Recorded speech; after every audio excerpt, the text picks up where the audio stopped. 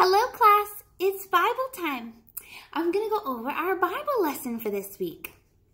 Our Bible verse this week is found in Romans 15:7.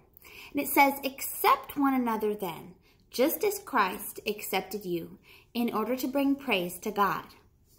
See, we are talking this week about a fun animal called the spinner dolphin.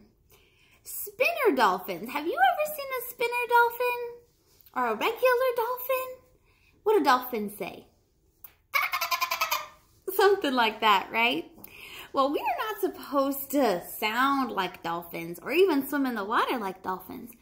But God does want us to act a little bit like a spinner dolphin. See, spinner dolphins accept all the other animals in the ocean with them. See, many kind of animals stay together and they stay away from other animals in the ocean that don't look like them. Like sharks only swim with sharks and turtles only swim with turtles. But spinner dolphins are an exception. See, spinner dolphins accept, swim with, and play with bottlenose dolphins, pilot whales, humpback whales, even tuna fish and sea bass. The spinner dolphins will swim with anybody. They accept all the other animals around them. See, Romans 15:7, the Bible verse I just read, tells us to accept each other because Jesus loves and accepts us. God wants us to love and accept others with that same kind of love that He gave us.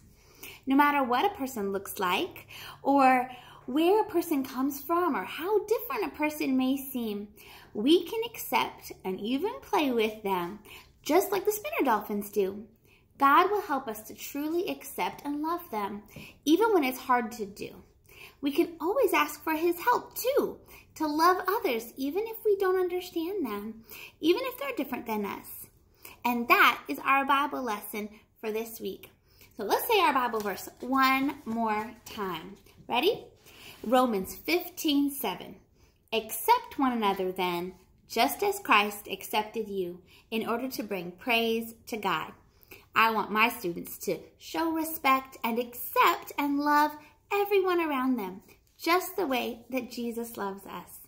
Let's make good choices this week, boys and girls. I'm praying for you. Bye.